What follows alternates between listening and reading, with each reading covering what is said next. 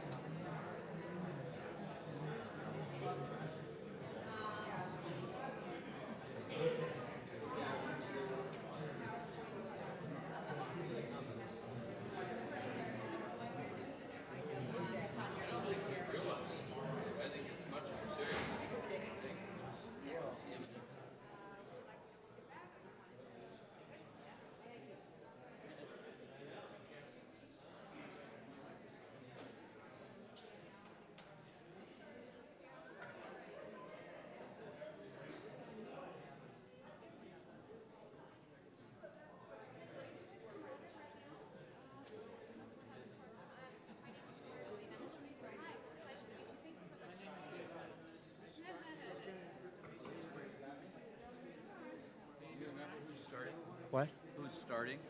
Katrina is, but I'm going to do a little work the crowd first.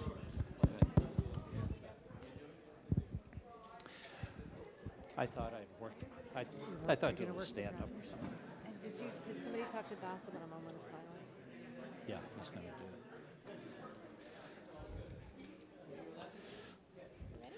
it. So, folks, we're going to get started here. I know people will be drifting in, and I know that the current circumstances have made it difficult for a lot of people to get here.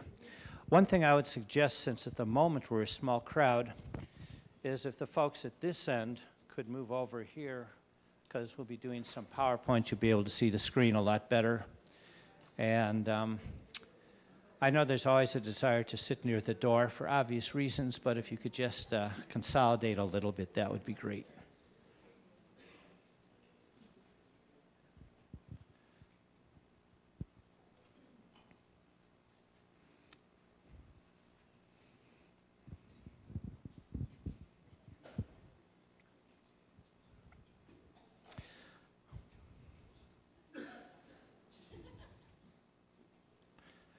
So I'm Richard Applebaum, Fielding Graduate University faculty member for close to 4 decades. And I'll sort of lay out how this will work in a little bit, but first I want to introduce our president, Katrina Rogers, who will give the official Fielding welcome. Good afternoon, everyone. So this is the official Fielding Graduate University. Welcome. Welcome. For those of you who don't know Fielding, Fielding was founded in Santa Barbara in 1974 by a group of enterprising faculty from UCSB and other places, and they had imagined a new kind of graduate education model. And they said we could break out of conventional forms of graduate learning and invent a whole new way of thinking about learning for adult learners, mid-career professionals, social sciences, and that's what Fielding does, and we've been here ever since. And we now have students and faculty from 38 states, but we're very grounded here in Santa Barbara. So I just want to welcome members of the public as well as our own Fielding community members. We have a great session planned today, and I won't introduce the speakers, but we have an illustrious panel. We also have a few dignitaries with us, including a brand newly minted sworn-in city council member, Kristen Snedden. Kristen, can you stand up just so we can congratulate you and thank you? I'm sure you're, thank you. There you are, thank you. Really appreciate your service. Congratulations. And if there's anyone else who's also been maybe sworn in? No, okay.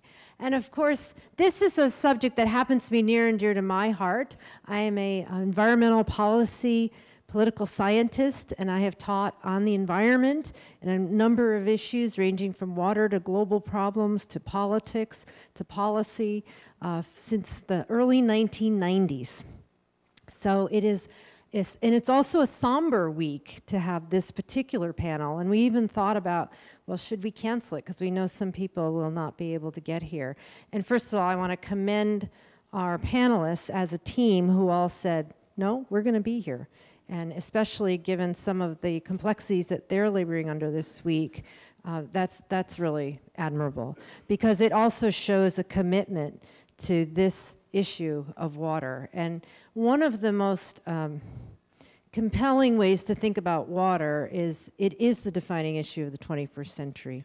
And we've only just started to realizing just how vulnerable the entire planet is in this regard. And so it is excellent that we have so many dedicated people from so different spheres of influence and sectors really applying their time and talents to this problem. So now that I have had the opportunity to welcome you all, I'm going to now turn this over to two people who've really done so much work within fielding as well as externally to bring and build greater awareness, understanding, and action around sustainability. And these are two members and leaders of our sustainability working group, fondly known as SWIG, and that would be Dr. David Willis, faculty member. Please stand up and come on up to the mic. And Julie Schmesnick-O'Brien, alumna of Fielding. Thank you, everyone.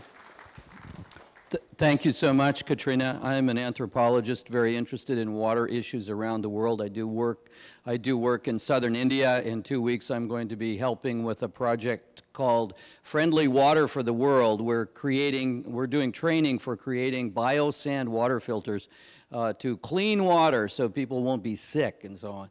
But water is one of the defining issues, if not the defining issue of this century for sure. In 2012, a group of us, Julie and myself and Carol Castle from Florida and a number of other people, decided we needed to address issues of sustainability schools-wide at Fielding Graduate University. We have a number of schools, and we thought, this is an issue that goes across borders, goes across silos or whatever within the university. So we've had a handout here that tells our activities to you since 2012. And Julie will mention a few of these, but I just wanted to note that last summer we had our national session. We have 2 national sessions a year. The second week of January here in Santa Barbara, all our students are coming together with all the faculty. And then in the summer, last summer, we were in Tucson, Arizona, and we had a panel titled Southwest Native American Tribes Panel on Climate Change Adaptation. And the previous day, we'd visited Biosphere 2 and checked that out. And Biosphere 1, of course, is our Earth. So, Julie, I'll turn it over to you. Thank you. Well, what I would like to say is I'm Julie Schmesnick-O'Brien, and I am from the great state of Minnesota. And perhaps you've heard the land of 10,000 lakes. I worked for a number of years at the Minnesota Department of Natural Resources, and in fact, we have closer to 15,000. However, in the year 2012, we had disaster declarations in 2/3 of our 87 counties. In half of them, the disaster was a drought. In the other half, the disaster was flooding. So we have different kinds of water issues throughout the world and in different places.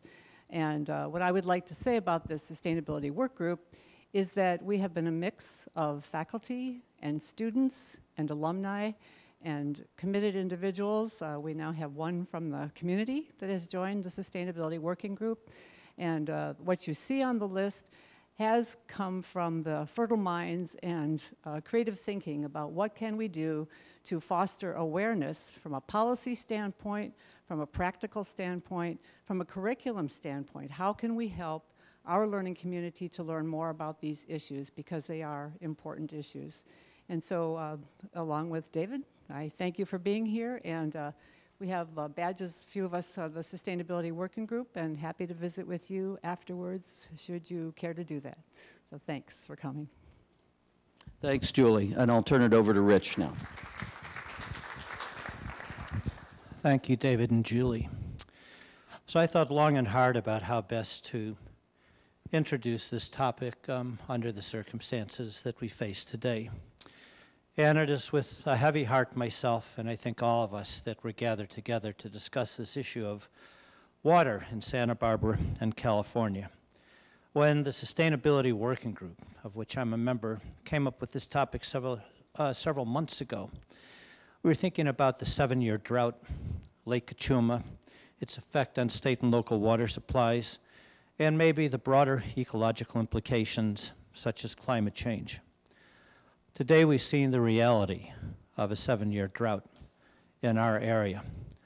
The title, Water, Water Everywhere, Will There Be a Drop to Drink?, has incredible salience today in Montecito, where there is water everywhere and that water can't be drunk. It's contaminated. Barely a month ago, the Thomas Fire, which is the largest in terms of acreage in California history, claimed nearly 1,000 structures in Ventura before it headed west and came to Santa Barbara with the speed of a freight train, really. Thomas Fire would have devastated our community if it hadn't been for the heroism of close to 9,000 firefighters from all over the West who made a stand and kept it from coming into Santa Barbara. My wife and I were under mandatory evacuation. We were out of our home for almost 2 weeks. We had lost our home in a wildfire, the Tea Fire, 9 years ago in Santa Barbara. So I had a pretty good sense of what people were feeling like. That fire deforested the hills above Montecito, which hadn't burned in many years. And the combination of a deforested hillside and very hard soil, the result of years of drought, created the tragedy that occurred just 3 days ago on Tuesday. The early morning hours on Tuesday, when people were asleep, rivers of mud, boulders, trees, debris swept down the lovely canyons that many of us know intimately from hiking, swept down watercourses, which are almost always dry, and swept its way all the way to the ocean. In the process, hundreds of homes were lost, some 100 homes, I understand completely. 17 people lost their lives, and a sea of misery unfolded there. I was talking to Das about this a moment ago. They published the names of the list of people who had perished in the fire yesterday, and it's hard to look at that list. It's hard to look at that list. 2 children, something like 4 and 8 years old or 10 years old from one family. Ages range from 3 years old to, I guess, in the late 80s. Lives were destroyed. Casa de Maria, for those of you who know Santa Barbara, which is an absolutely beautiful spiritual retreat center in the mountains in Montecito, where fielding originated. Long before we started coming to hotels like this, we went to Casa de Maria for our retreats. It was a place where you could replenish yourself spiritually as well as learn. Much of it has been destroyed. It's under a sea of mud. To add to this tragedy, as I understand it, the pipes, the connections that bring water into Montecito to a reservoir ruptured, and that holding capacity broke itself, dumping itself millions of gallons of water. So Montecito is currently, much of it, without potable water.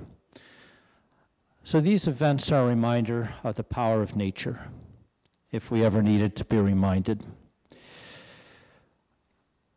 One of the topics I hope we'll be addressing today is what we can do before we humans destroy the lovely planet in which we find ourselves. Before I introduce our panelists, what I thought we would do is have a moment of silence to honor what is happening. And I've asked Das Williams, whose district in the county includes Montecito, to lead us in that.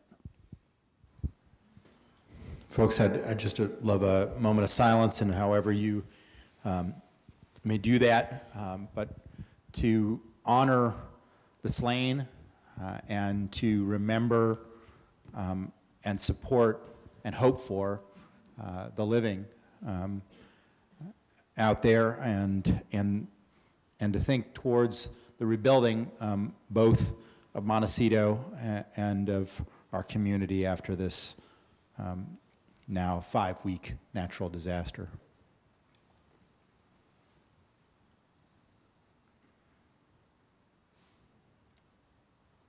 Thank you.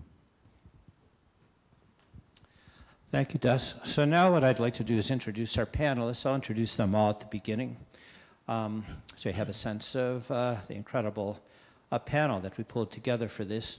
And then I'm going to turn it over to Das Williams, who will both moderate and participate. I've asked the panelists to make maybe a 7-minute or so presentation in the beginning, And then we'll spend maybe the rest of the first hour or a little more with questions which were developed by the Sustainability Working Group. Then we'll open it up to the audience. So first, well, Das Williams. Das is the supervisor of the 1st District in Santa Barbara County, which, as I said, is a district that includes Montecito. He's newly arrived in that position, and he's had a lot to deal with. During the Thomas Fire and during this disaster, his messages, which he would send, post on his website and send out to people on his Facebook page, for us personally were very important. And I thank you for that, and knowing what was happening, where to go, who to turn to, where to evacuate, and so on. And I want to give you special thanks because I know you're dealing with this right now, so much appreciated. Before he joined the county supervisors, Das served in the state assembly from 2010 to 2016, where he represented half of Santa Barbara County and a quarter of Ventura County. And before that, he served 7 years on the Santa Barbara City Council. So he's really Mr. Santa Barbara. He's been at all levels of governance here, and even some before that. Hannah-Beth Jackson, in addition to being Santa Barbara's leading auctioneer, was elected to the California Senate in 2012, and she represents all of Santa Barbara County and western Ventura County. Hannah-Beth chairs the Senate Judiciary Committee and serves as a member of the Senate Committee on Natural Resources and Water. And I know from knowing her for many years that she is a tireless advocate for social justice and a very powerful and outspoken voice in the state of California. She's the author of the California Fair Pay Act and was named by the Huffington Post as one of 11 women around the country blazing new trails in American politics. I should note also that in the wake of the Thomas Fire, she introduced several bills that will strengthen the state's emergency alert system, including a measure which would translate alerts into different languages spoken in California, immigrant communities. And while it's not directly relevant to water, in response to the Trump administration's decision to resume drilling, she's reintroduced legislation to ban, once again, to maintain the ban of offshore drilling in California.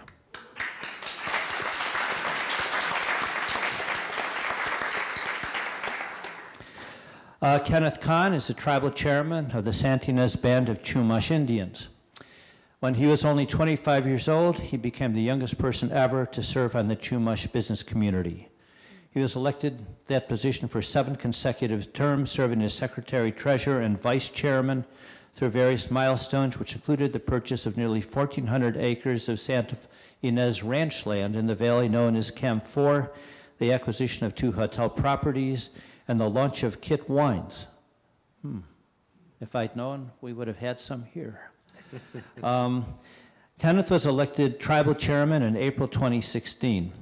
Under his leadership, the tribe has completed its casino expansion project, and Camp 4 was placed under federal trust by the Bureau of Indian Affairs. And he worked with DAS to provide rooms available in Solvang during the Thomas Fire for evacuees. And finally, Carolee Krieger is the founder and head of the California Water Impact Network, or CWIN, which is an NGO that works for equitable allocation of California water, protects open water ecosystems and salmon fisheries, and seeks to stop poor irrigation practices from poisoning land, wetlands, rivers, and wildlife. And we'll actually see a short video on that when Carolee takes the podium.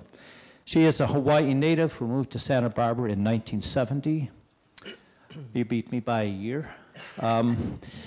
And her interest in water began as a member of Santa Barbara Citizen Planning Association, which is an organization which really helped to shape Santa Barbara politics for many years, and then went on to organize CWIN to search for equitable water allocation, educate the public, and also engage in litigation, which I'm sure you'll talk about, but she's done litigation at the state level. So with that, I'd like to turn this over to Das Williams, and I'll let you run the rest of the show, Das. Great. We'll start with our opening statement, I suppose, if we treat this in that format. And I'll just go down the line and start with Carol Lee. Carol Lee? Would you please put up a brief 3-minute video that we have by Hello, I'm Yvonne Chenard. I'm the founder. Let me just interrupt this for a moment. So Yvonne Chenard, in addition to being the founder and CEO of Patagonia, also received Fielding Social Justice Award several years ago. And he's a founder of CWIN as well. Of the clothing company Patagonia and co-founder of CWIN, which is the California Water Impact Network. We've been concerned about California's water policy for a long time. Before we run out of petroleum or topsoil or anything, we're going to run out of water. This tunnel project, they say, is going to cost $90 billion, but you know what? It usually comes out double that. In any case, it's going to double your water bills for every single person in California. And this is just for the sake of a few giant industrial agriculture interests. Agriculture in California uses up 80% of our water and only provides 2% to the economy. Water doesn't belong to big business. Water belongs to all of us. I want to tell you about paper water. Paper water is fake water, water that the government and corporations tell us exists but really doesn't exist. In reality, we only have 1/5 of that water left in California. The water in the Delta belongs to all of the people of California, and it belongs to the salmon and to the fisheries, and it's being stolen by big agribusiness and big corporations. The public trust doctrine is a very effective method to use in the courts. It's been used in the Mono Lake case, where we stopped Los Angeles from stealing the water from Mono Lake, and I believe it can be used to stop this crazy scheme of the twin tunnels. The public trust doctrine is embedded in our Constitution, and it states that our natural resources, including water, belongs to the people and serve the needs of the people. We need to tell our California legislators to stop printing paper water and demand a comprehensive plan to rein in the waste and achieve a sustainable future for the water in California. Right now, CWIN needs to raise $1.5 million to complete an environmental and economic assessment of the Delta watershed. This assessment is urgent and is the foundation of the public trust doctrine. This assessment will be done by Echo Northwest, which is the same organization whose independent assessment saved Mono Lake. Just remember, it's your water, it's our money, and it's our future. This is our water, and you can't steal it.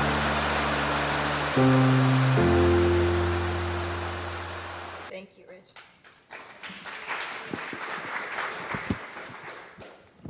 CWIN was formed in 2001 as a result of an opportunity to stop the privatization of the state water project that had begun with the Monterey amendments to the state water project contracts. And now what we found out through 3 years of intense research is what Yvonne was talking about. The issue of paper water is central to what's wrong in California with our water. There's 5.5 times more water promised than exists. And the environment is getting shafted in this deal. And so what we have set into motion is through the State Water Resources Control Board. We have standing at all of the hearing processes that are going on, including the change of point of diversion petition that's currently going on there now, which is a needed permit that needed by the state in order to construct the twin tunnels. Now, this will give us an opportunity, if we can raise the money and get the public trust analysis done, to introduce the value of what the environment is, the real value. We want to force an adjudication of the Delta watershed, save 20 rivers, the 3 runs of salmon, and so many more species, and save the ratepayers in California, we believe, as much as $100 billion for water that doesn't exist. This is going to hurt if the tunnel project goes through, it will really hurt the ratepayers, especially in California, in Santa Barbara, because we already have such a large bill with the state water project. This will make it just go through the roof. And for any of you who are interested, we have done, and I was hoping to bring today, but we're under a mandatory evacuation, and all of my paperwork is still at my house, which thank God I have a house. It still exists. But if you are interested, I'll give you a card and make sure that you get a copy of the Santa Barbara report, which details the for South Coast Water Agency's water use, the demand, costs, and what we believe they can do to stop the demand from spiraling and the costs from spiraling. We believe there is a fix, a real fix to California's water problems, but the first thing that the state needs to do is actually measure how much is there. You can't manage what you don't measure. You can't manage what you don't understand. And it's imperative that we apply the California Constitution, Article 10, Section 2, against waste and unreasonable use, and that we have a public trust analysis to give the environment a seat at the table. We're going to fight hard for this, and I'm pretty sure we're going to get it done. We're a very determined bunch, and you know we've had a lot of the water buffaloes, we call them, the big corporate interests standing against us, but we have the truth and the law on our side. So I believe we will prevail, and I'd be happy to answer any questions later. Thank you, Carol Lee. Chairman Kahn. Excellent. So I have a PowerPoint. Do I have a control somewhere? Or you got this for me? By the way, this is a photo of a Lake Cachuma full and empty.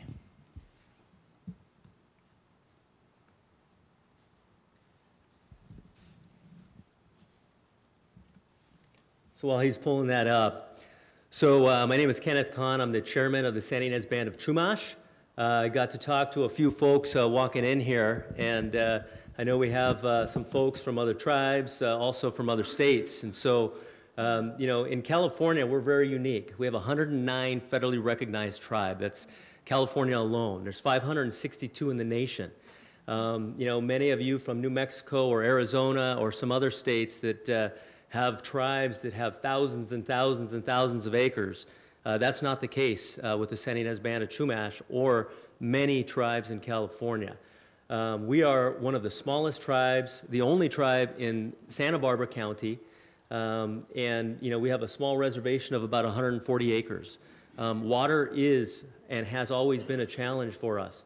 Water is sacred, and you know we really honor it by making an offering, by cherishing it, and by being responsible with it. So for us, water consciousness is a way of life, whether it's a drought or whether we have plentiful amounts of it. So if you please move to the next slide. I think I kind of got ahead of myself a little bit. But as protectors of our natural resource, you know, we take this very serious, not only by conserving what we use, but also by recycling what we use, and then finding ways to be able to supplement our potable water with recycled water. Moving on to slide 3. Our water sources on the reservation. Now we're a micro example of what we can do in communities, and we're very fortunate to be in the situation we are in. But on the reservation, we have 2 different water supplies. One is through our local water district, known as ID1, Interdistrict 1, and then the other is through water wells on site. We have 5 wells, but we aren't on the mother lode of water. So, you know, again, being responsible with what we have, with the resource we have, we've developed a wastewater treatment services, both with partnerships with our local city, our local community service district, and then also with the development of our own wastewater treatment plant. We currently have a facility that produces about 400,000 gallons per day in recycled water. Moving on. We've also looked at water conservation and water consciousness from other avenues through our Chumash Environmental Office. You know, other ways of preparing our lands to be environmentally conscious is, we've been able to look at eradicating some of the plants that may not be native to the area. One example, and I know Santa Barbara County and also in California it's a problem, is arundo. And the amount of water that it uses is just, it's out of this world. And of course, ironically, arundo was introduced by the Spanish missionaries. And so for us, that was our first task, was to eradicate that from our waterways and our areas.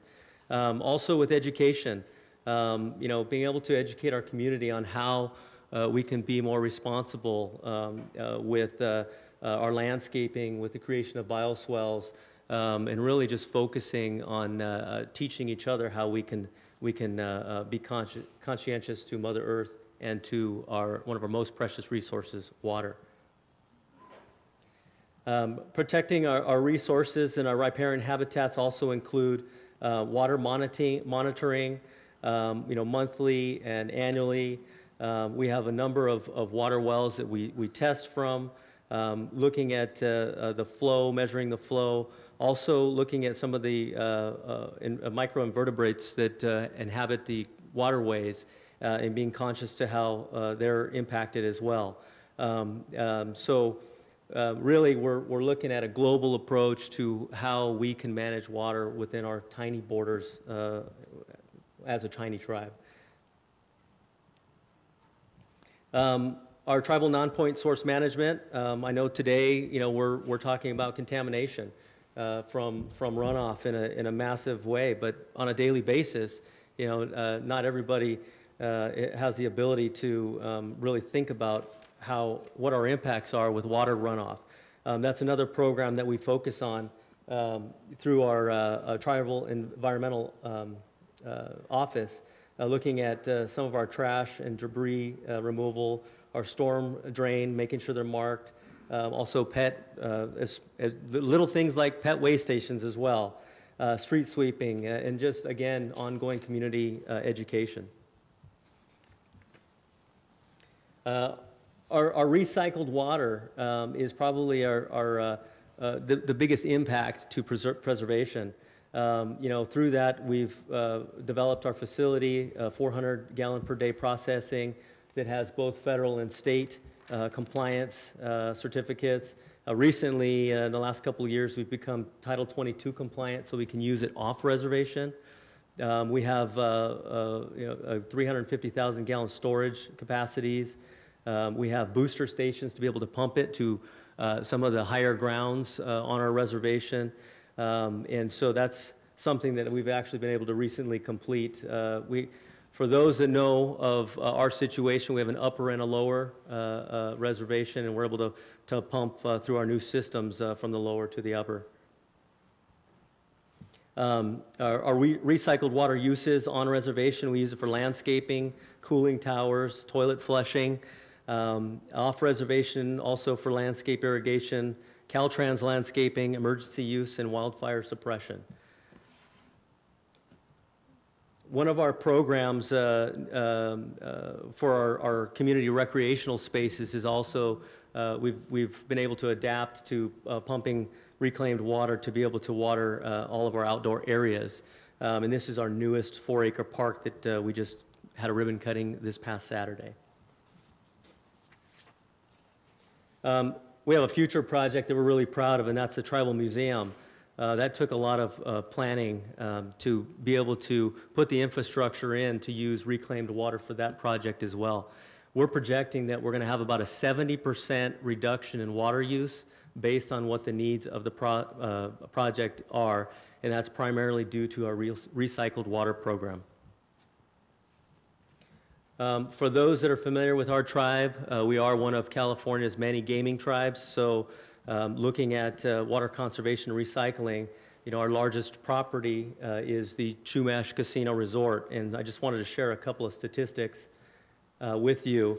When we first built our expanded facility, we were projected to use about 90,000 gallons per day.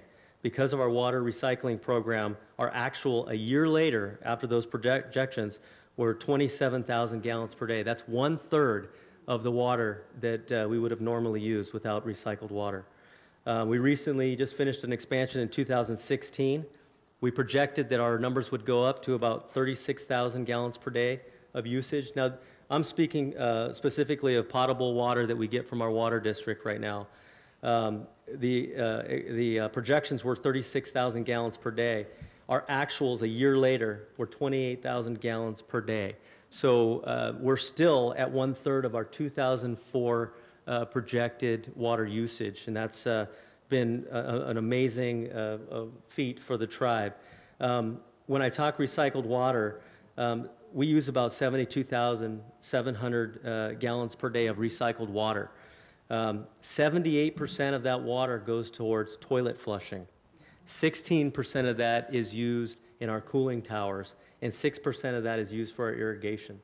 So that just gives you an idea how when you're looking at commercial, and of course it's a tertiary treated plant, so it has to be tertiary treated in order to use it for those uses. So he's moving me right along. So this is just a few of the awards that we're very proud of, but again, it's an honor to be here to share a micro model of how we can be more responsible, more conscious. I heard earlier this is our water. I'd like to add that we need to honor it by being responsible how we use it. So thank you very much.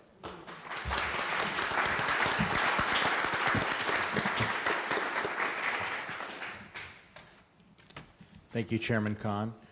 Senator Jackson. Thank you. My apologies for stepping out. We're sort of in an active situation here, and it's just being announced that the Highway 101 is not going to open on Monday because the situation at the Olive Mill Hot Springs River, no, it's not a river, lake, is getting worse, not better, for a variety of reasons. And this is Secretary Brian Kelly, who's just returning my call. Could you give me 1 second to try to talk with him, and I'll explain in a minute.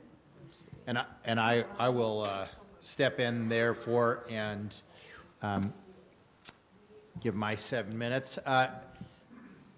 You know, I think it's important to reflect that water is everything.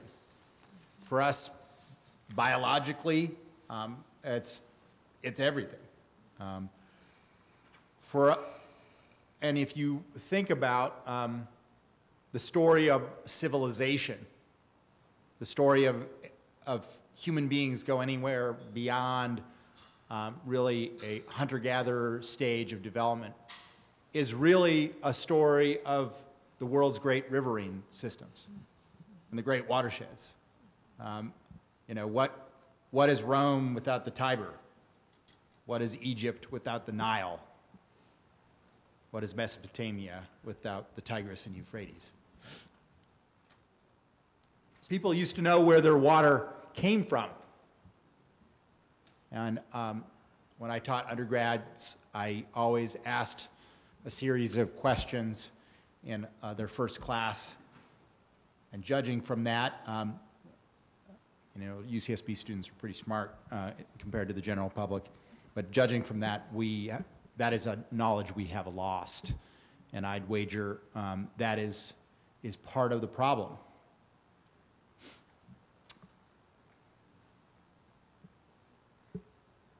It wasn't so long ago that environmentalists said that our century would be a century where the crisis of water has hit a new low or has hit a boiling point. And they said that we would see wars over water. And that was always derided by many people as doomsday fantasies. But I think we can conclusively say that the first water war of the 21st century has already begun in Syria. Many of the problems that we call other problems are also water problems.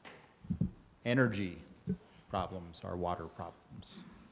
And in this case, while it complicates things to have brutal dictatorship,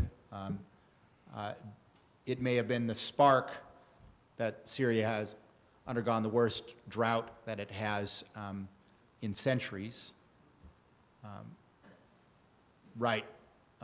as other factors help destabilize it.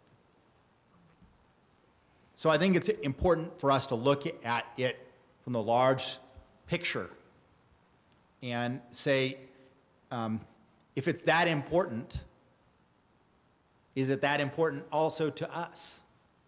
If it's that important globally, is it that important to us? And I think the fundamental question about water, to me, is what are we willing to do things differently? If we are doing things that are not working, what are we willing to do?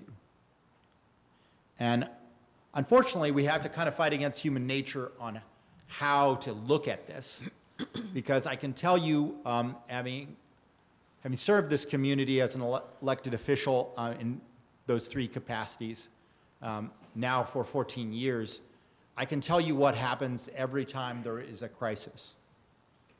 People instinctively go towards the biggest, most expensive, longest to build, most difficult to permit solution for any problem. The things that are most rapid to implement, the things that are cheapest to implement, the things that individuals can do, they are very averse to doing, because that means I need to I can't blame someone else. I've got to do something myself. And that isn't easy to do. But to me, I'm passionate about this issue because I think fundamentally it's one of the two issues, and of course it's intertwined with the other one, which is energy, that challenge our own image of ourselves in this county.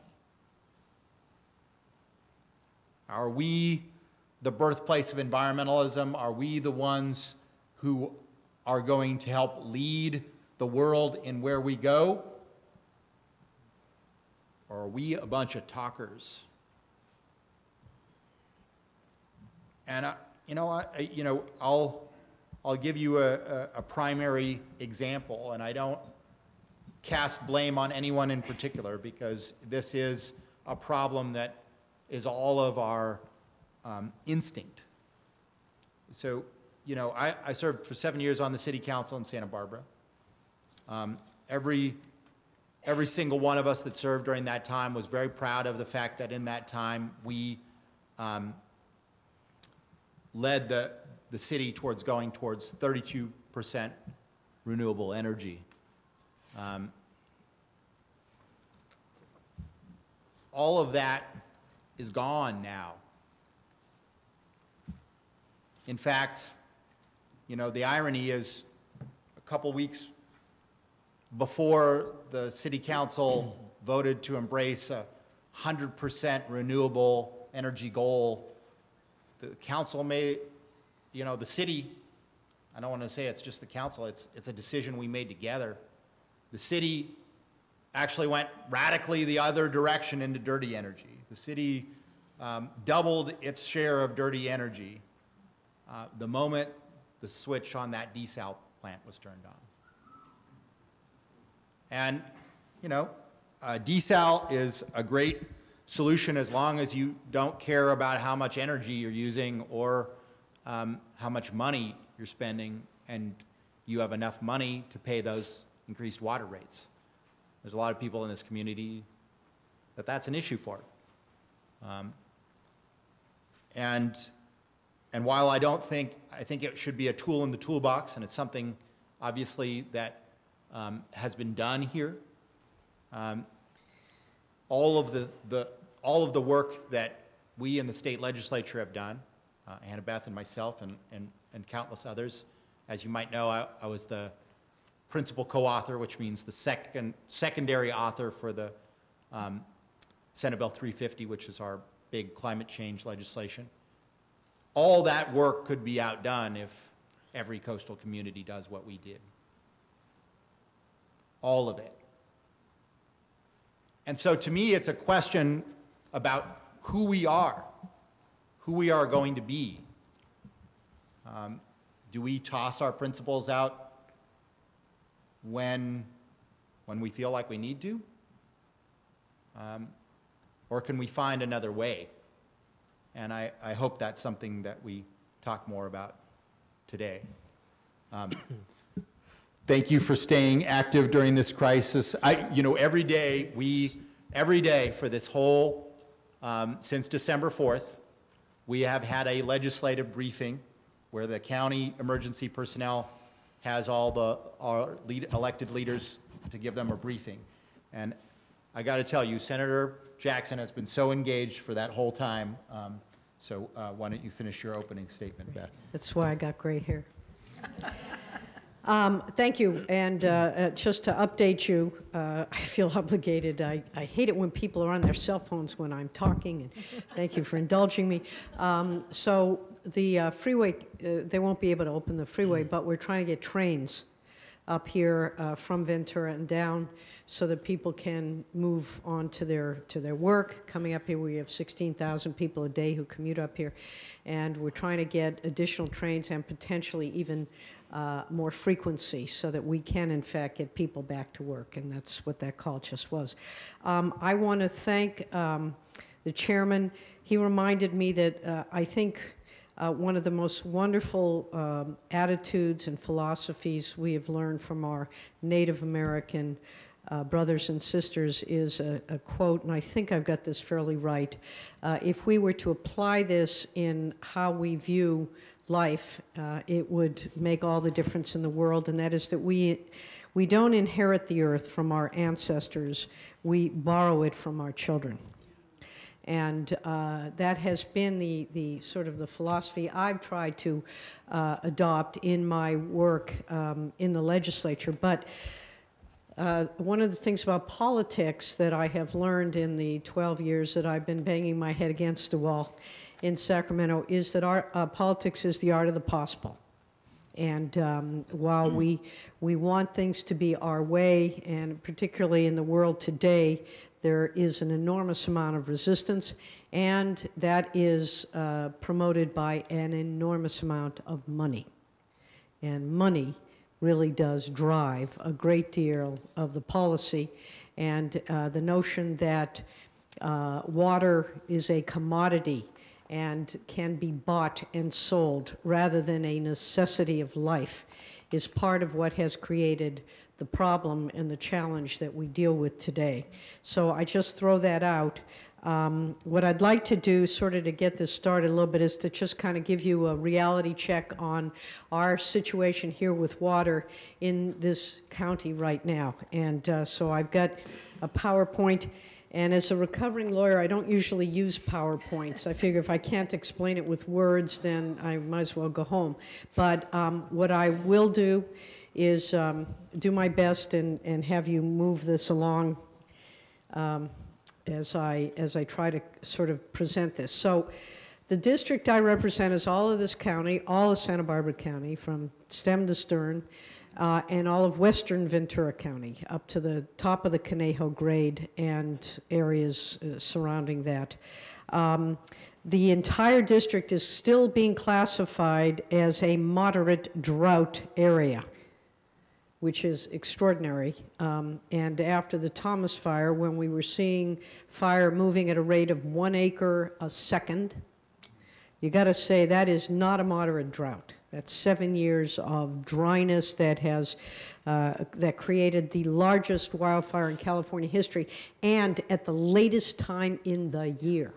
And I think we need to recognize that fire season now doesn't go from April to October. It goes from January to December. And that is one of the realities we have to deal with. We are in a period of drought. We have insufficient water. We have tried all sorts of things, and we must do more. But as a result of this, we have been trying to bring all the different water agencies together, all the different environmental groups, our agricultural community, which does use 80% of the water in California. Urban areas use 20%. We have got to do better, and agriculture is important. People need to eat. But we have got to do a better job trying to reduce water usage. You know, with technology today, we have to have new ideas using new technology in order to reduce that water consumption. So let me just kind of show you the reality of where we are at the moment, which I will tell you has been made even worse by the fires that have further degraded our watersheds. So the first slide is an image of the Kachuma Reservoir located off of Highway 150. When Kachuma's full, it supplies 80% of the South Coast's drinking water. It's not off 150. That's Lake Casitas, right? Kachuma? Yeah, that's the wrong number. See, I didn't have a chance to... 154. 154. Oh, a typo. Okay, my bad. Kachuma supplies 80% of the South Coast drinking water. That's 225,000 people are served by Lake Kachuma. It serves 5 districts: the city of Santa Barbara, Montecito, Goleta, Carpinteria Valley, and the San Ynez Water Conservation District. That is a lot of people with one water source. In 2016, as you'll see in this photo, Kachuma reached a low point of 7% capacity. That's a puddle. And notice the vast portions of the lake bed were exposed. So let's go to the second slide. This is a more recent photo of Kachuma. In July of last year, the Whittier fire tore through this area, destroying much of the hillsides. This is a recurring theme and a recurring nightmare. Destroyed much of the hillsides surrounding Kachuma and significantly impacted the watershed. And you can see from this photo, the burn area goes right around the shoreline. Well, what happens when we have rain? Where do you think all of that burnt area and sediment and soot and ash is going to go? So here's the third slide. Here are a couple more pictures that show the area around Kachuma after the Whittier fire. On the right, you can see the burn area comes right to the shore next to the intake tower that pumps the water to southern Santa Barbara County. And in the fourth slide, similarly, are photos of the area surrounding Jameson Reservoir, which is the primary supply of surface water for the Montecito Water District. It was destroyed almost entirely in the Thomas Fire. Now, I flew over this today in a helicopter with some of our National Guard folks, and while the flooding and the damage there is just absolutely incomprehensible, the enormity of the burned area from the fire is equally as mind-boggling. All of our watershed going on to the mountains into the back country. 440 square miles burned in this Thomas fire, and the Jameson watershed and reservoir was virtually destroyed. That has been the singular or the primary source and almost the entire source of drinking water for Montecito. The fifth slide, these last two photos also show the extent of the fire's damage to the area. So why does this matter? Well, we find ourselves in Santa Barbara County in a unique predicament. We're in a period of historic drought, but given the extensive damage to our watershed from the Thomas and Whittier fires, and then from previous fires just a couple of years ago, Zaka, and just think of all the fires. If you've lived here for a decade, you've been through, I think, 7 or 8 major fires. Our virtual watersheds have been completely compromised in the process of all of these drought-driven events. So it is very likely that our primary surface water reservoirs will be heavily impacted by rain events, just like the one we experienced this past week. So that's just the water. That doesn't tell you about the homes that were lost, the streets that don't even exist anymore, houses that have disappeared because they're all down by the Olive Mill area by the Montecito Inn, and the 17, actually I think today they were going to announce they found another body, so 17 or 18 bodies that have been found, and there are still some people missing. So we have realize, as we try to deal with the art of the possible, that the ground cover in the hills surrounding both Kachuma and Jameson is gone. Yet the rain we so desperately need to refill our reservoirs are going to be compromised because they're going to be filled with debris and toxic materials and God only knows what else as a result of these rains. So it's going to make it difficult and expensive at best and impossible at worst to treat our water supply. I mean, that's just the reality. So given these challenges, it's more important than ever.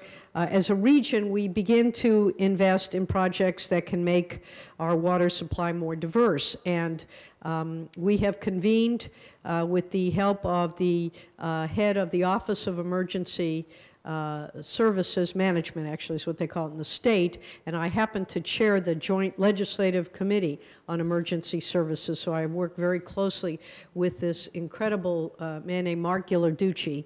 I would issue him sainthood, but he insists that he is not. But the work that he has done, basically to pull everybody together in this community, and you know, they say that whiskey is for drinking and water is for fighting over. That's an old California expression, and they are not kidding.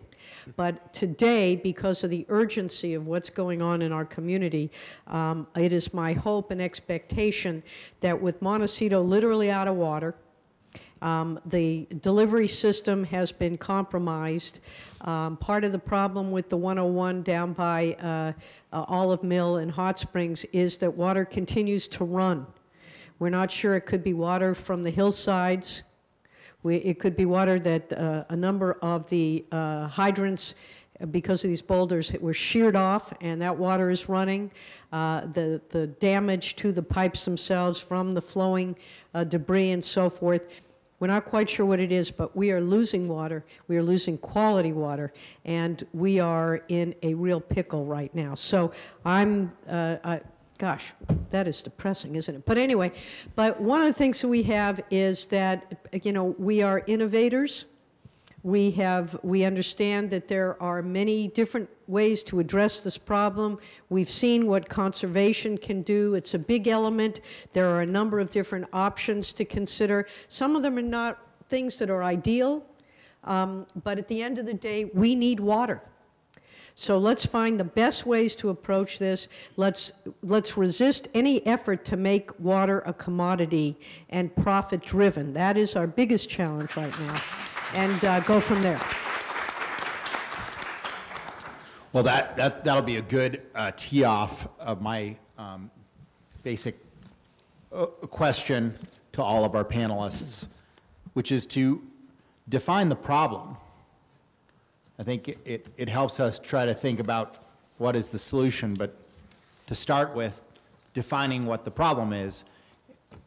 Is it as simple as some people ask or some people maintain? I think there would be some leaders in Washington who would just say this is a simple supply problem. Is that all that's at stake? Is that all that is at work? Is that the problem? And we'll start with Carol Lee. Thank you, Das. I would say that until you know what you're dealing with, until you measure what you're dealing with, you could never manage it. And what you need to do is get real with how much water there really is. And we need to get real with how this water has been allocated, who's using it, who has a right to use it, and whether it's being sold for a profit, which I agree with Hannah-Beth is very wrong.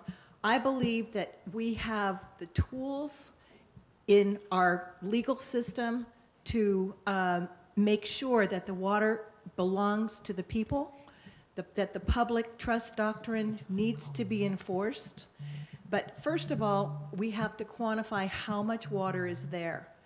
Then we have to understand that agriculture, which uses 80% of the water now, a lot of the water that's being used by agriculture is used to flood irrigate fields. As much as 40% of the water used by agriculture is used to flood irrigate fields. That is a waste of water. We can cut back the consumption, the demand by agriculture by changing that practice. We can cut back the demand by agriculture by having certain crops looked at differently than they are now. I believe that agriculture needs to not be subsidized by the federal government the way that it currently is, especially in the Central Valley. And I think that will change the consumption and the demand for water. Currently, in the Central Valley, so much of the Westlands Water District is owned by just a few families, and a lot of what they get is subsidized, highly subsidized. So I think we need to look at how much is really there and really deal with the reality and stop this paper water that Yvonne was talking about. Stop expectations that are in contracts, including our own state water project contract here in Santa Barbara. We signed up for 42,000 acre-feet of water, and over the years, since we've actually had that water delivered, since 1998 to the year 2016, we've only gotten 28% of that water. We're paying $60 million a year as a county for that water. In Montecito, where I live, that water in 2014, we got 5% because that's all the state could deliver. That water cost Montecito $30,000 an acre foot. That is outrageous. But we have to pay the fixed costs of the state water project, whether we get a drop of water or not. So we need to look at the various supply sources and really start looking at them much more honestly. And I do think that the demand piece of it needs to be looked at. I think as much as we can make our supply local, the more we can do that, the better. I disagree with Doss about desal just slightly. I think desal is a tool in the toolbox. I agree that the current form of energy that's being used to supply desal is the wrong energy. I would advocate for photovoltaic solar energy. I have an engineer, an analyst who I work with closely, who has done a study, who believes that we could use the Ortega, the top of the Ortega reservoir in Montecito, and supply all of the photovoltaic energy we need for the desal plant. We need to, as Hannah-Beth said, we need to start being creative and thinking out of the box. There are ecological, environmental ways to do desal. It's a local supply. We have to think of the environment with every step of the way, but we also have to think of the ratepayers and how much our water costs. Now, the state water project is economically not been good for Santa Barbara. And when we need the water, it's drought usually, and it's not there. When the water is available, we don't have a place to put it often because it's the first over the dam when Lake Kachuma spills. So I personally don't want to spend $30,000 an acre foot to just have it go over the dam. Montecito, in the drought, bought a lot of water from other areas, from rice farmers, from Stuart Resnick and the Kern Water Bank, that's another long story, but it was stored in the San Luis Reservoir, which spilled. And when it spilled, all the millions of dollars Montecito had paid and all those millions of acre-feet, or all those acre-feet of water that Montecito had purchased, gone. So, you know, we are just not managing this very well currently, and it's got to be rethought, but we first have to get honest about how much is there and who really has a right to use it. There's one more thing I'd like to say. Recently, the Supreme Court came down with the ruling that gave the Native Americans, and I think it was the California Supreme Court, gave Native Americans the first right to water because they have rights that were given by the federal government. And this case is very, very important. And CWIN and two other groups that partner with us in our litigation against the state to stop the tunnels, were approached by the California Indian Water Commission. They asked to be a co-plaintiff with us because they want to be a part of the solution and make sure that their rights are honored as well. We're honored to have them as a co-plaintiff with us. This, the California Indian Water Commission has the jurisdiction of all Native American, of all California Native American water rights. So I'm very excited about that. We've also just had the Stanford Legal Center join us with this intense litigation that we will be facing to stop the tunnels and to really fix the California water problem with the public trust doctrine and the California Constitution.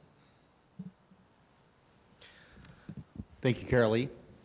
Kenny, tell us what is the problem? Well, I think from our perspective, you know, we wouldn't mind a little bit spilling over the dam and coming our way, but since for us, water as a resource has always been a challenge. You know, we didn't have running potable water until 1969. I mean, that's unheard of for a community not to have access to clean water. Yet, all of those around us had clean water, and it was plentiful. So for us, really being responsible, and obviously the rights and the fights over water are an issue. You mentioned you know, a court case that you're following. I know that Winters' water rights since I think it was 1908. This was based on Winters, but it goes beyond Winters, the Winters decision. Yeah, and while Winters and with surface water and now groundwater, well, this is the one that does the step up, yes. Yep. So are very important areas that the tribe has been watching closely in partnership with many other tribes around the nation. But really it comes down to kind of similar to my presentation on how we use it. You know, whether it's a time of drought or whether it's a time of waters everywhere and it's accessible to everyone. You know, it's a resource that we're blessed to have, and we need to be innovative on how we use it. You know, we sent someone to the moon in the 70s. We've got cars that are driving themselves. You know, we've got some pretty amazing, talented people in our world. And I think innovation is something that, you know, really we can do a lot more with. I heard a little bit about the D-cell plant and how it's fueled. And if we can make that, you know, responsibly fueled or energized, whether it's wind or solar or from wave power, you know, those are the kind of initiatives that we need to be looking at. And perhaps maybe we don't build D-cell plants on land. We build them on barges so we can send them off to areas that need them throughout the state. I don't know what the solution is, but I know that we just have to be innovative, regardless if we're in a drought or not. Thank you, Chairman. Senator Jackson. Well, let's face it, part of this has to deal with, I mean, water has always been a problem, but climate change. The notion that we have an administration in Washington that refuses to acknowledge the science for a variety of reasons, money's one of them, idiocy is another, but it's real. And, you know, the increase in severe weather events throughout the world this past year, just in this country alone. I think of Houston. I think of the hurricanes that hit Florida and the intensity with which these storms are occurring. We had that water burst, or whatever they called it, here in Santa Barbara this summer. It was bizarre weather. We're seeing bizarre weather everywhere. They're having terrible, we used to call them nor'easters back in Boston, but I mean, whether it's going into bone-chilling temperatures, we've got to address the fact that man-made behavior is impacting our climate. And to the extent that it is as a result of our behavior, we have to change our behavior. It may not all be because of our behavior. Mother Nature does not share her playbook with us. But clearly, we are in great measure responsible for at least some of its impacts. So we need to address that and be honest about it. And the reason that we're not, besides, as I mentioned, having a lunatic in the White House, and I'd say that to the lunatic's face, I make no bones about my feelings about him, there's money that's driving this debate. The oil industry's out there, they have for decades run this country. I don't know if they ran it before LBJ was president, but he was an oil guy.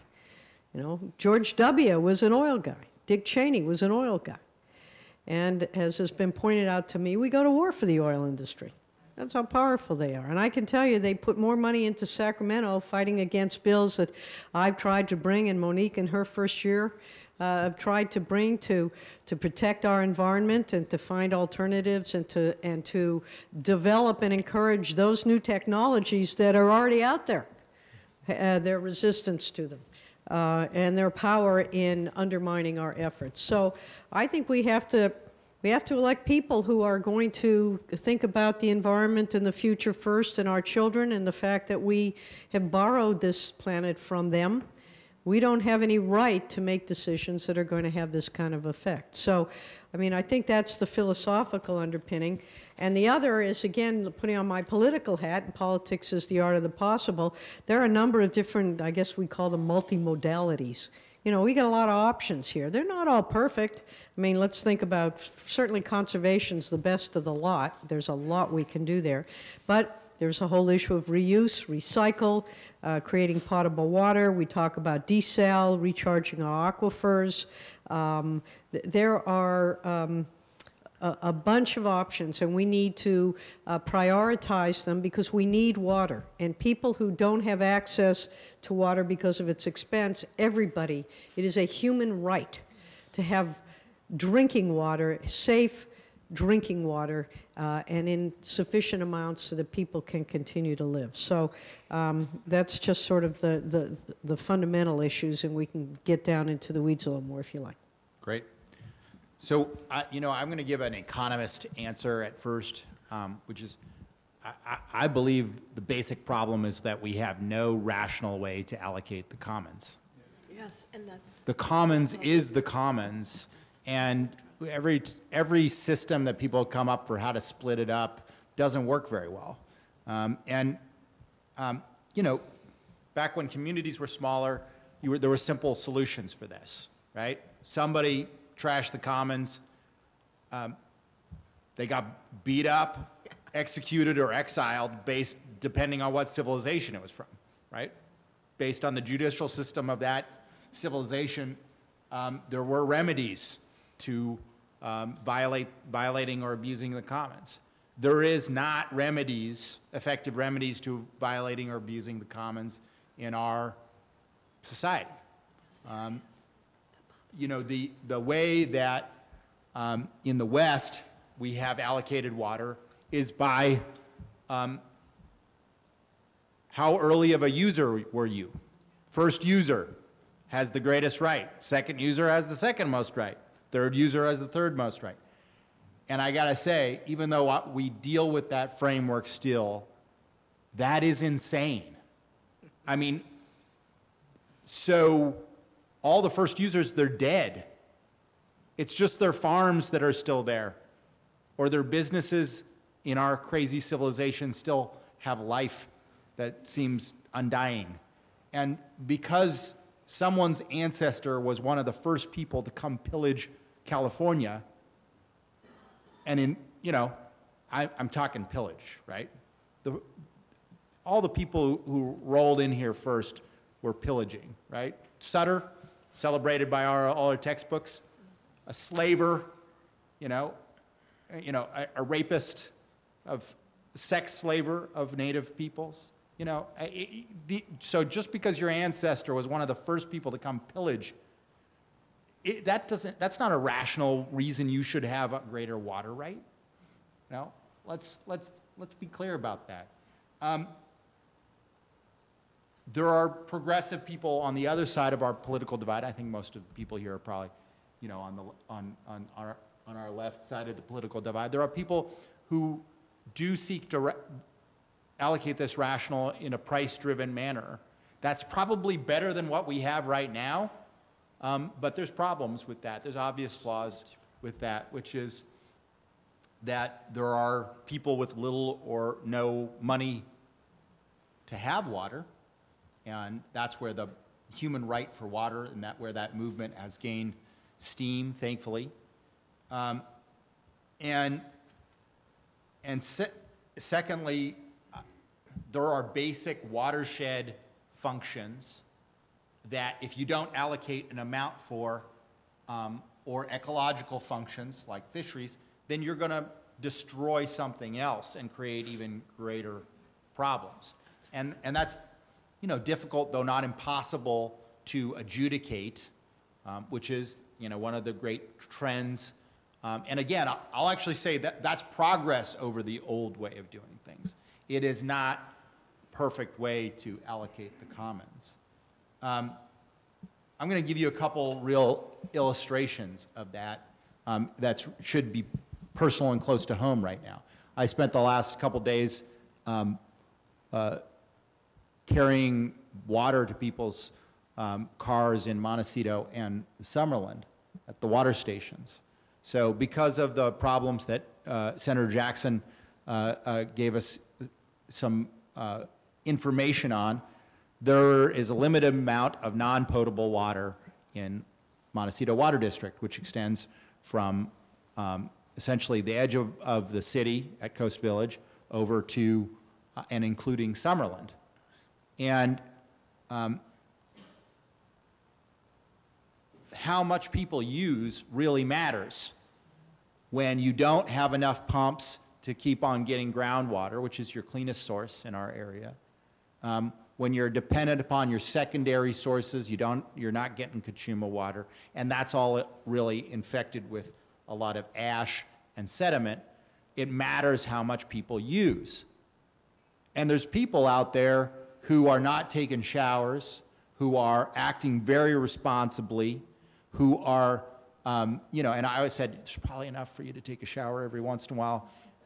But that's not good news. Right next door, there's someone hosing off the driveway, right? Trying to act normal, which is a normal human response in a disaster to try to create some normalcy. There's not enough water for that. And if enough people do that, they'll run out of water. And we'll have to go from a situation where most of these folks are supposed to be evacuated, but we're not like sending in people to drag people out of their homes, to where they'll have to leave because there won't be any water for them. That should be a wake-up call and a vivid illustration. That's a microcosm of our whole problem, right? Is that some people will act responsibly, especially if you send them the right price signals or the right legal signals. And some people, as long as they have the ability to abuse the commons, they will. One last one, Summerland. That little liquor store that is right now their only source, that now they can leave Summerland, but for a while was their only, believe me, I had to take a boat to get here yesterday. It's been an interesting week. I live in Carpinteria. That little liquor store had a little water machine out in front, right? One guy came by and emptied the whole thing, right? And that's even priced. Now its market value probably has gone up since the disaster, and the machine's keeping on charging the same amount. So there was no rational allocation. But it's just a lot of people do cast this, and I think there's some reason to say, it's a fish versus farms debate or a people versus farms debate. There's some rationality to that argument. I do maintain, though, that's not a very useful thing for our problem on the South Coast. Our problem on the South Coast, with the exception of the state water that Carol Lee is, of course, talking about, and I think has a point about, is a question of lawns versus people. Our system allocates equal value between human beings and lawns. Our current allocation system treats them exactly the same. and they shouldn't be. You know, many of the years that were deficit years, drought years, our deficit was less than the amount that we use on turf. So many of those drought years would not have been a drought year if we just didn't have lawns. And would that not have made us more resilient? And do they really matter that much? So I have a couple other questions. Senator Jackson teed off one, but I'll hold that. I'll hold that powder dry for a second.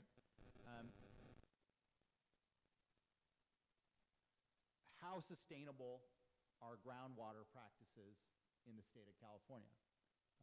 Obviously, the community has more consciousness about Kachuma, but for most communities, groundwater is still the primary source, and I would argue for many of our communities, groundwater is still the primary source of water. And again, I'll just keep the same order. Carolee, you can kick it off. Well, groundwater is a very interesting subject statewide as well as locally. California was the 49th state to get any regulations over groundwater. They're very weak, but we are beginning to grapple with the groundwater issues here in California. In the Central Valley, after the invention of the electric pump, there has been a race to the bottom of the aquifers in the lower Central Valley. And until all pumping is measured, we cannot manage the groundwater basins. Groundwater basins are harder to understand because you can't see underground. Hydrologists understand them a lot better, but I believe that without very logical regulation of groundwater, such as measure it, we have to know how to measure it, we're not going to have sustainable groundwater practices. In the Central Valley, again, they have experienced places of land subsidence, which means that the aquifer collapses on itself because too much water was pumped out, as much as 95 feet. Now, if this continues, what it does is impacts the pipes, the canals, everything else. And yet the farmers have been very reticent to allow their groundwater consumption to be measured. I believe that needs to change if they want to have a viable groundwater basin themselves. And another very dangerous thing that has begun to happen is that empty groundwater basins are being used as what is called water banks. The Kern County Water Bank is a very good example of this, and I know quite a bit about that water bank because we were the ones who sued to get it turned back to the public. Originally, the Kern Groundwater Bank belonged to the Department of Water Resources and was a resource to store surplus water in years of plenty for the urban users of the State Water Project. That was given away in 1995 in the Monterey Amendments to the Kern Water Bank, which the next day turned it over to the Kern Water Bank Authority, which is 58% controlled by a man named Stuart Resnick, who has profited mightily from that water bank, and in fact, in this last drought, sold water from that water bank back to Montecito at exorbitant prices. We need resources like this to remain public. My big soapbox, if you will, is I believe water is a public resource, that it needs to be looked at through the public trust doctrine, which is law that goes back to 500 AD and the time of Justinian, has come down to us. The public trust doctrine has come down to us through the Magna Carta in 1215, which was signed by King John. His nobles forced him to do this because they got tired of paying the king to fish in the rivers or to use the rivers to navigate in the rivers. They got tired of paying the king. The public trust doctrine has been incorporated in the U.S. Constitution, and as each state came into the union, they also incorporated the public trust doctrine. This tool has not been used enough by the public. And of course, the big corporate interests and the people who are trying to privatize water don't want the public trust doctrine used because it would limit their ability to turn water into a commodity and profit from it. So I believe the real solution for California and other public trust resources is to utilize the public trust doctrine fully as much as we possibly can. And we, the people, need to take back our water. Chairman Kahn. So, and I know that the monitoring of wells is certainly a hot topic, and you know, looking at the difference from residential use and agricultural use is staggering. You know, from the tribe's perspective, you know, we're constantly trying to protect our rights. So, from one aspect, we understand, you know, when folks are putting they're digging their heels in the sand to protect their rights, but when they're, you know, not being responsible, or when no one's watching, they're really squandering. It does really make you think of how can we collaboratively, you know, look at how we can measure and hold accountable what our water usage is, whether it's through monitoring or other programs. But I think it's important that those that are being responsible, that are looking at innovative ways to use less of their groundwater, should also be recognized in that process. So not just a strict monitoring, but maybe looking at ways that if they do put in significant investments in, Senator Jackson pointed out earlier, some of the farmers are just flooding, you know, for watering. Well, we've got some great ways that we can use with drip systems and different ways where you can use water to specifically deliver the nutrients in the water to these different types of plants. And so I think those things should be rewarded and thought of. So, Thank you. And I'll just say that I number one, I do not think historically groundwater practices have been sustainable in California, and it remains to see how effective and complete a landmark piece of legislation that I think at least two people in this room helped out with. SGMA, our groundwater sustainability law in the state. It remains to be seen how effective that will be, because now the brilliance of it is it essentially said, look, because there are no agencies that control groundwater, unless you set up agencies, the state's going to take control. Of course, nobody in any community wants the state to take control. So everybody put aside their differences. I mean, for decades, nobody had the political will to form groundwater agencies. And all of a sudden, when you say that the state will take control if you don't, they put aside their differences, at least for the time being, enough to form a groundwater agency. I think it will remain to be seen how many of these agencies really want to comply with both the spirit and letter of the law by making sure that there is sustainability over a 20-year time horizon, and how many just want to run out the clock for as long as possible remains to be seen. I am a board member of one in the Cuyama Valley, and it's very different than I mean, I fundamentally agree with the philosophical viewpoint of Senator Jackson and Carolee and Senator Jackson are articulating, that this is a public resource. But in the Cuyama Valley, you know, the only agency we could put together meant that property owners had a large vote of the agency, you know, majority vote of the agency, and it is definitely not how they view it, right? You know, I do have a little bit of hope. I hope that some of these agricultural companies are going to say, look, we got to be here for the long haul. We got to change some things, And sometimes I hear that noise, and sometimes I hear noises that make me feel like it's going to be the run out of the clock strategy. So I think making Sigma work, agency by agency, is crucial.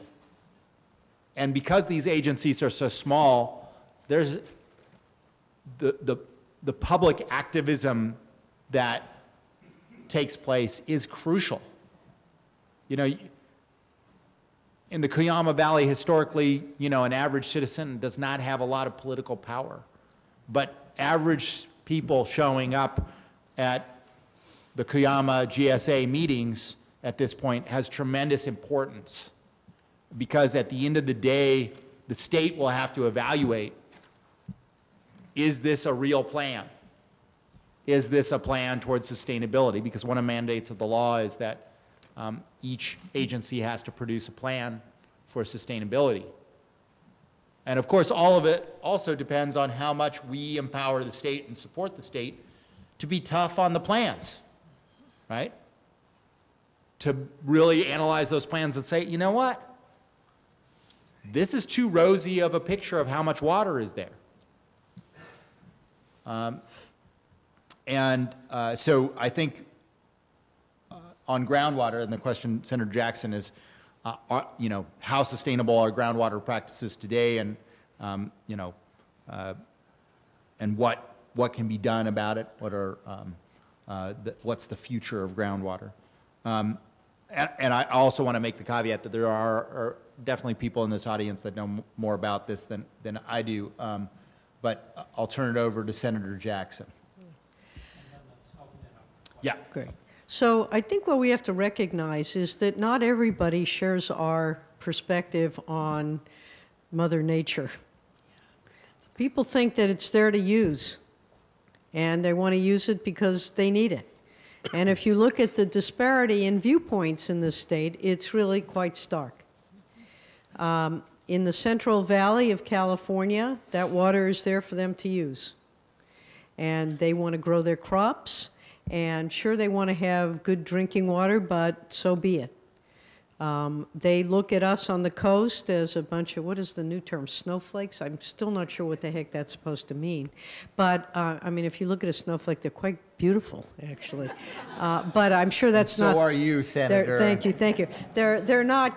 I'm sure that's not the intention of the phrase. But, so we have to recognize people look at resources differently for these farmers, and particularly in areas where there is an enormous level of unemployment. These people just want to be able to do what they need to do to make a living. It's all about really basic life necessities. It's not about anything else. It's being able to feed their families, and they see the two as contradictory.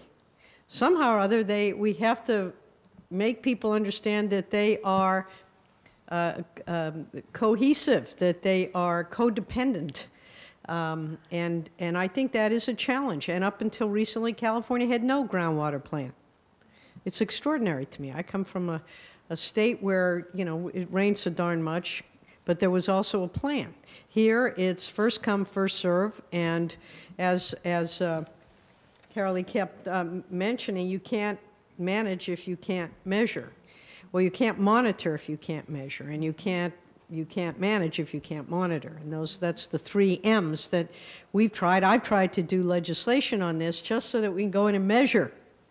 What a battle, just to be able to measure. Our people, we let people self-report how much water they're using. Well, with all due respect, 95% of the people aren't going to tell you how much they're using.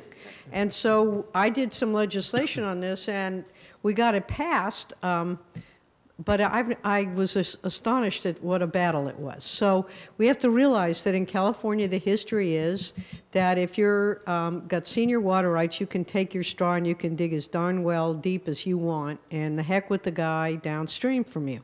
So it's a culture shift that we have to do, and it's not easy. When we did our legislation, I think you were still in the Assembly when we did this big water bond. We had to put $2 billion in for cement, you know, for dams.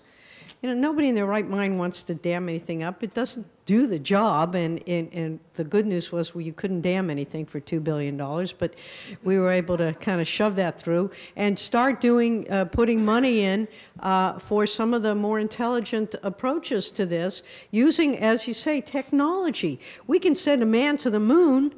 We can do just about, we can end up with robots who are going to be able to do the things that people do. Why in the world can't we take for one of life's necessities and figure out how to make it technologically effective? Well, part of the reason is you have to make it financially desirable. Because money still, whether you like it or not, people are driven by the opportunity to make money at something. And that isn't necessarily bad. It's just that we don't want to take away the notion that there are certain things that you just need to control. Some of life's necessities cannot be driven by profit or exclusively by profit. And we have to have a balance, and that's part of the discussion. And that we'll still be having this conversation for quite some time.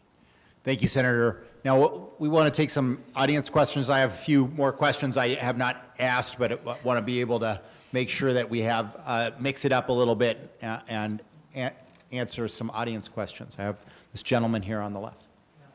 First, I want to thank all four of you for the work you're doing in the world and for being here. I've heard a lot of information about philosophy, about technology, a little bit about morality. Senator Jackson maybe just brought up a little bit of a different perspective, but I want to ask the chairman a question about bringing in the idea of spirituality, or maybe worldview would be a better word. The unique success that you've had with the tribe, and it's very special.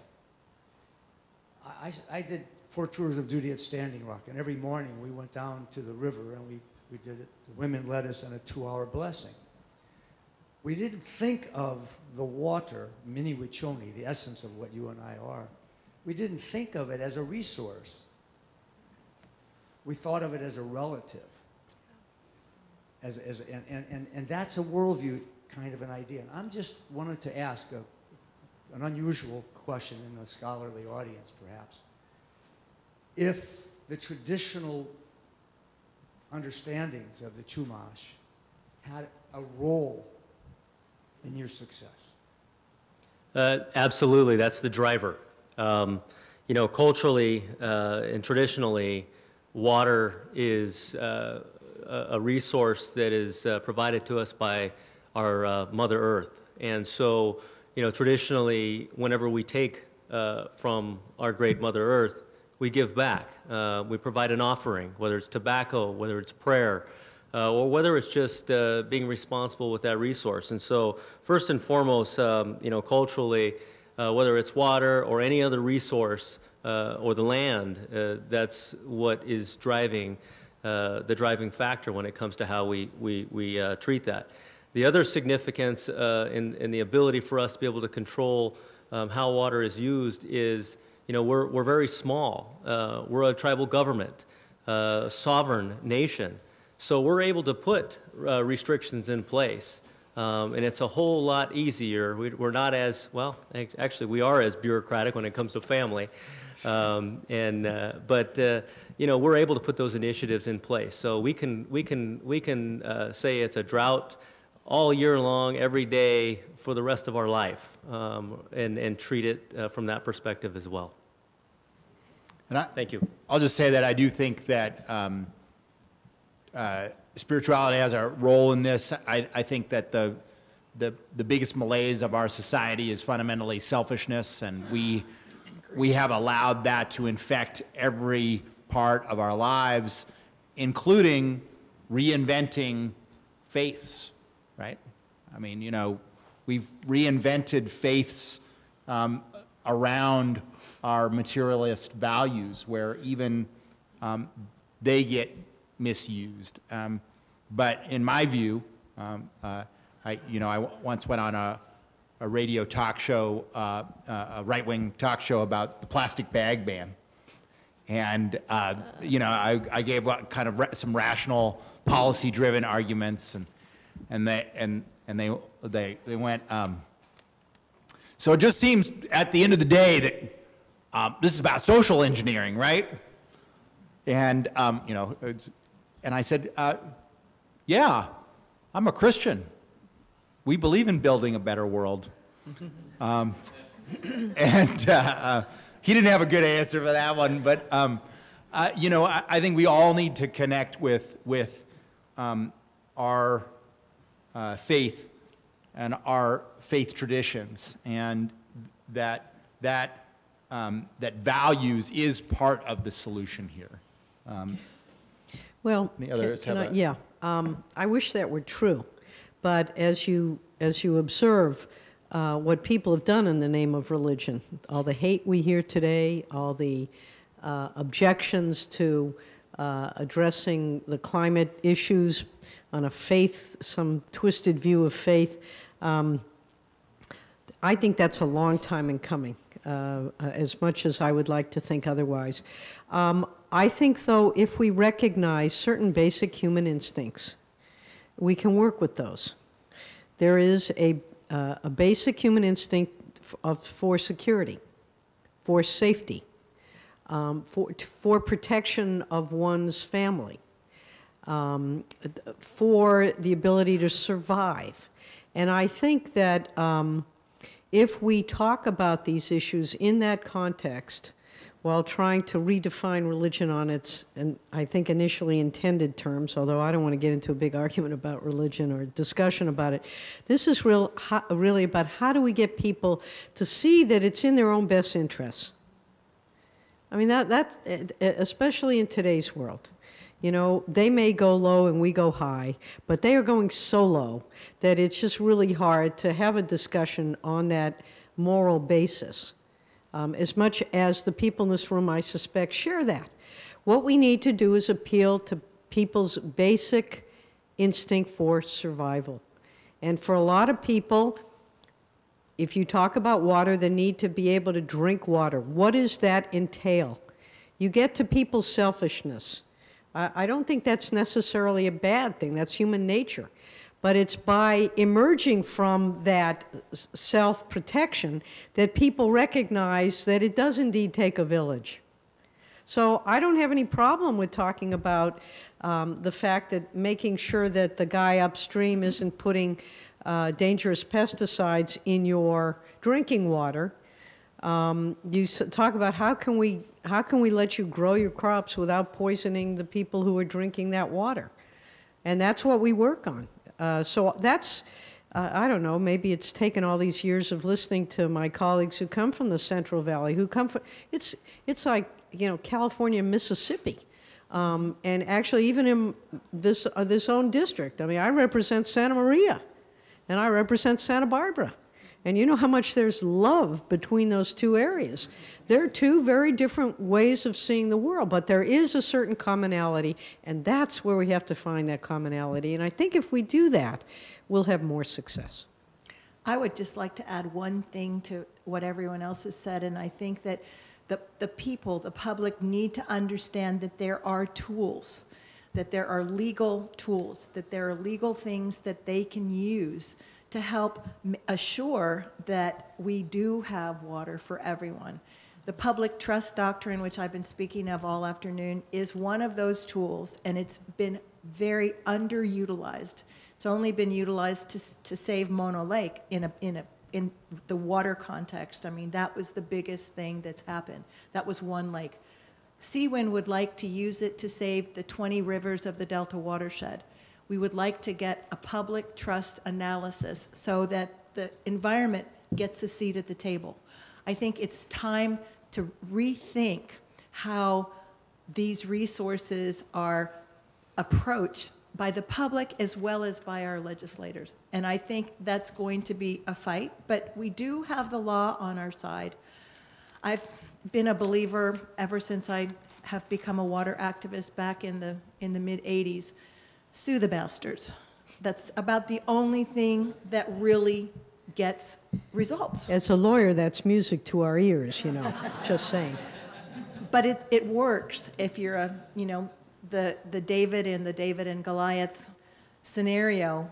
You can win. We, the people, can win, and we must.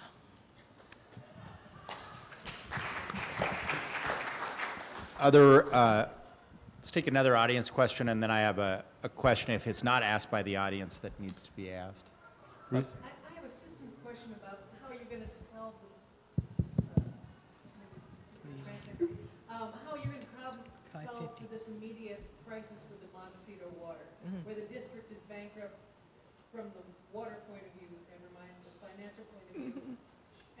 What are you thinking as a representative of the area about how this is going to happen immediately and then what the long term looks like? So we are all going to have to do 60-second answers because there is one more question that we need to ask, and it's 10 minutes to 6. So the short answer to me is we need to take steps. Look, there are hundreds of well users drawing out of the same water table as the public water supply.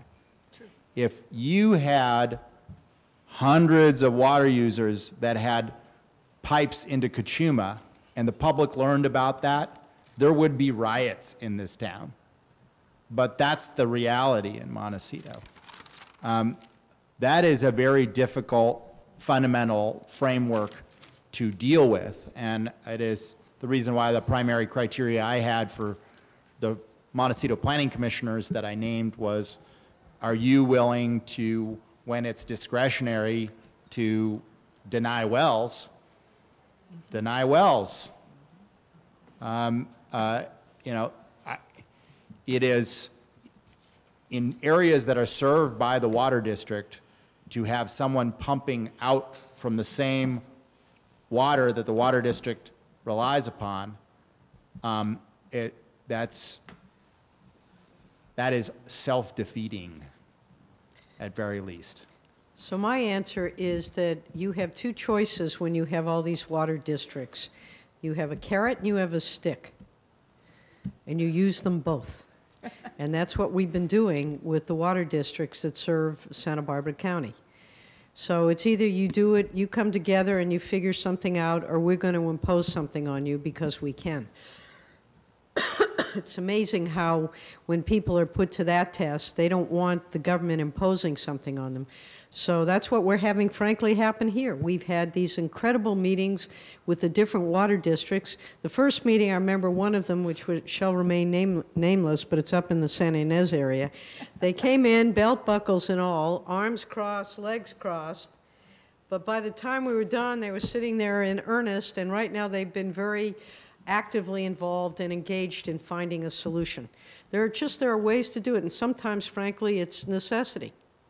And that brings people together, and we're not quite there yet, but it's been an amazing metamorphosis, and I've enjoyed every minute of it.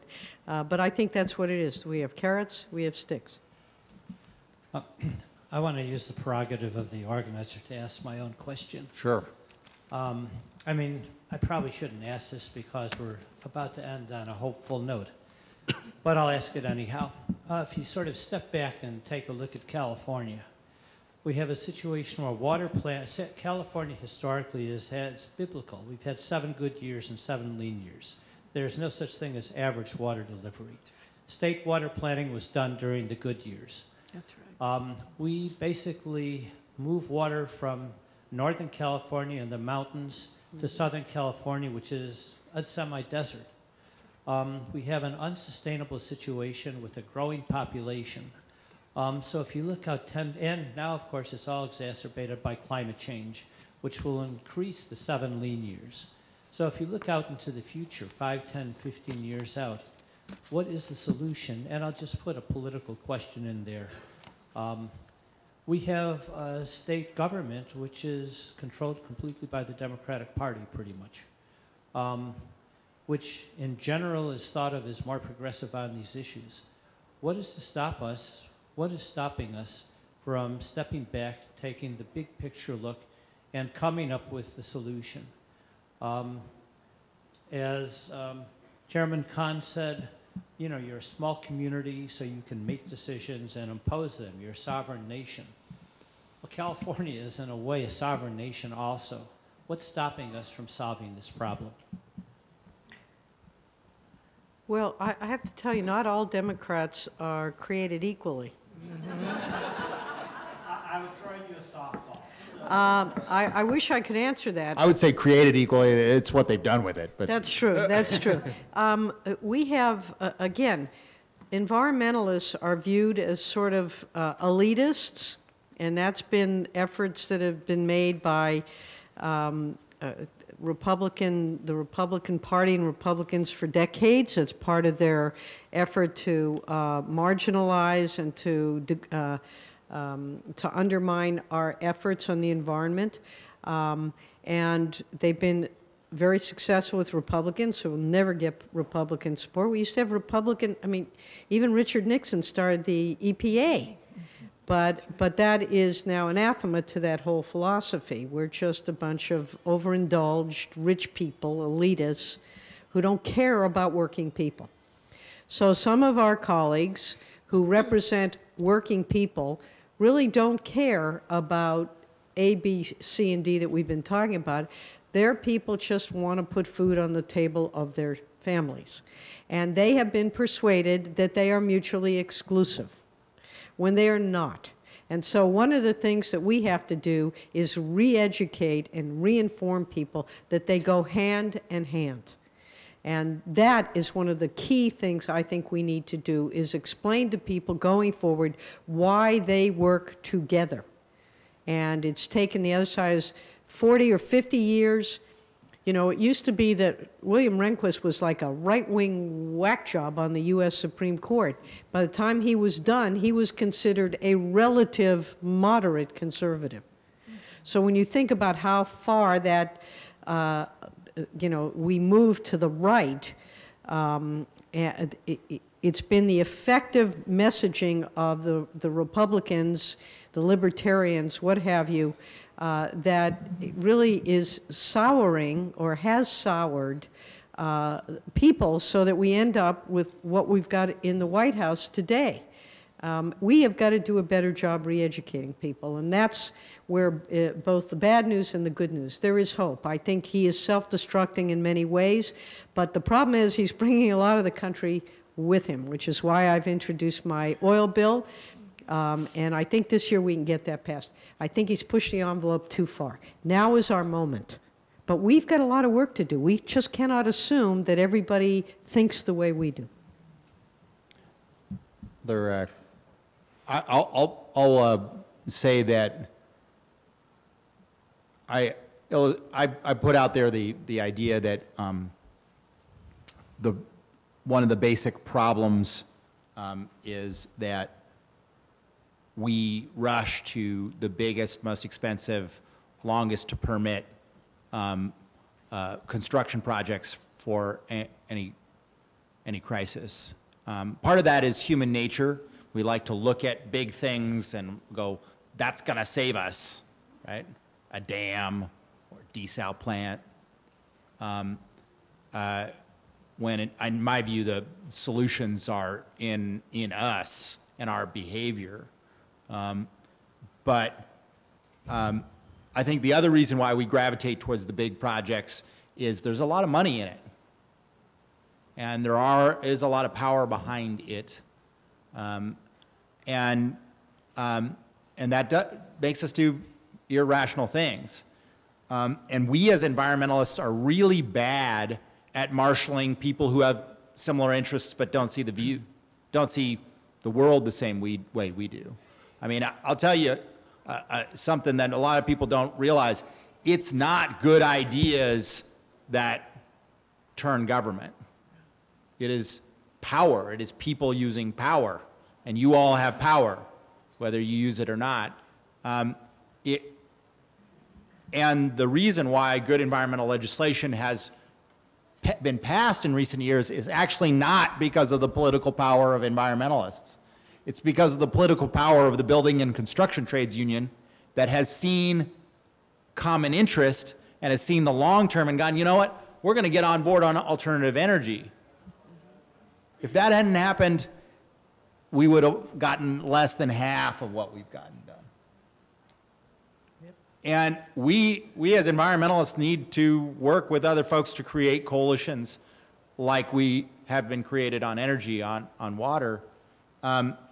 And one of the basic things should be,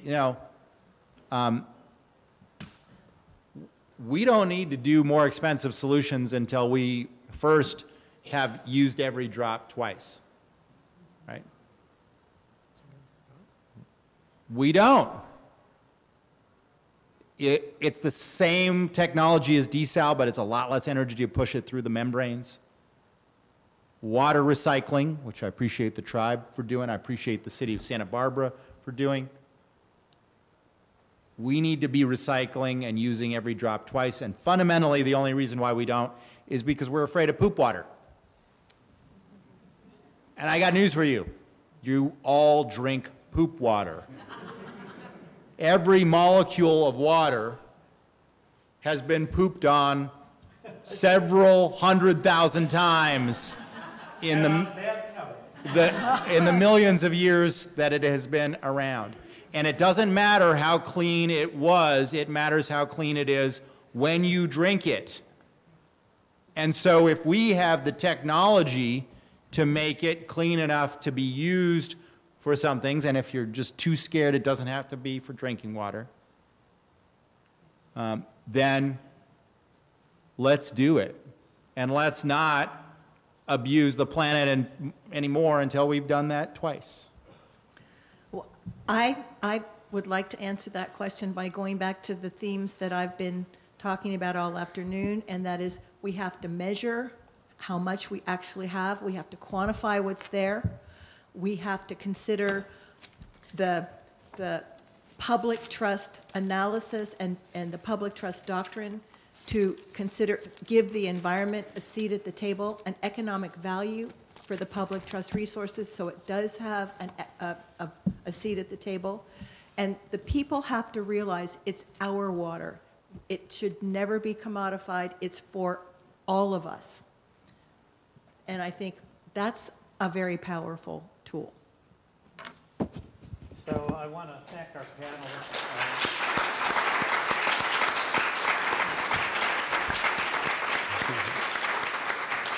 And really a special thanks, because this has been a terrible time, I know, for all of you, and to give us your time. There is a water forum coming up. Someone wanted to make an announcement? Just very quickly, please.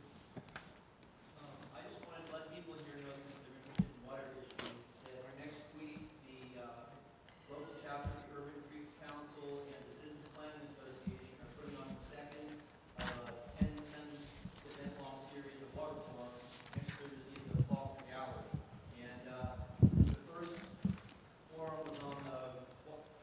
first forum was on the water dynamics and of the region, and this week's or next week's program was going to be on water quality issues, but instead it's going to be an overview of a panel of experts on information about the recent emergency in the region. Thank you. There may or may not be wine and cheese party outside, I'm not sure, but if there is, you're welcome. Right. Thank you very much. Thank you, Reggie. Thank you, Kenneth. Yeah.